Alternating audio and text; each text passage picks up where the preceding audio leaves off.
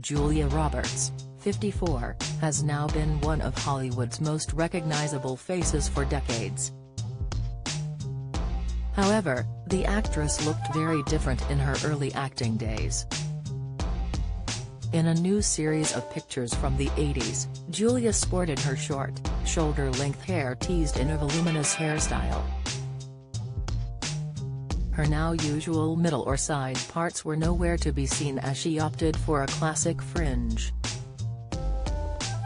Julia's ethereal facial features stood out as her hair fell either side of her face.